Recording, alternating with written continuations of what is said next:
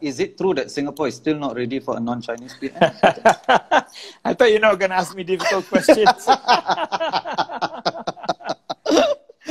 Okay.